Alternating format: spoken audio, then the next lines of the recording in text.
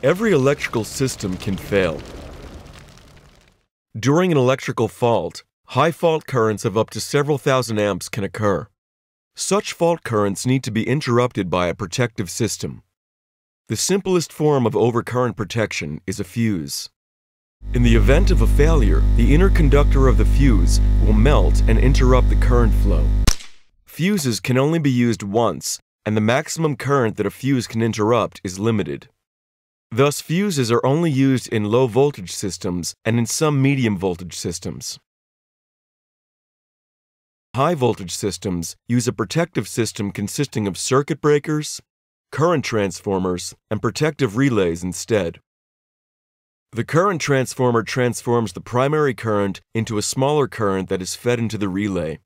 That current is called the secondary current.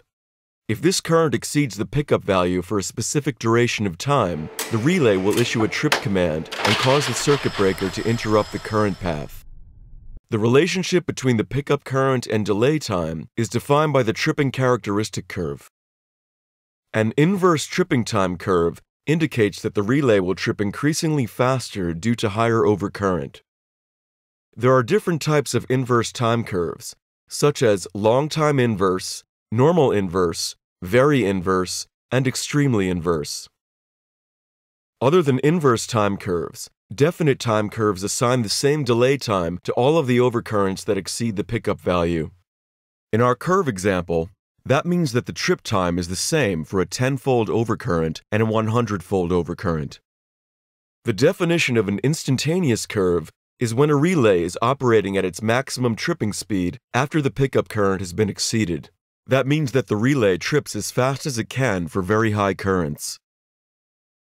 Modern relays usually combine different curves within one housing. The complete protection system also includes elements residing in a number of other relays. All protective elements need to work together in order to form a selective system.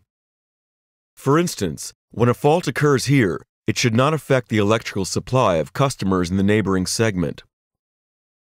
Only the affected segment should be switched off. Thus, only this relay should trip. This is achieved by setting it to work faster than the relay in the neighboring segment. For a specific fault current, the red relay would have a longer time to clear a fault, so the yellow relay clears it first, and so the fault is cleared before the red relay would react. Typically, a protection relay may wait for years for a fault to occur. But when a fault does occur, they need to operate reliably and fast. In order to ensure this, operators run tests on the protective relays. During testing, a relay is disconnected from the current transformer and connected to a test set instead. In order to simulate load conditions and fault currents of up to a few thousand amps, the test set generates a current that represents the secondary current of the current transformer.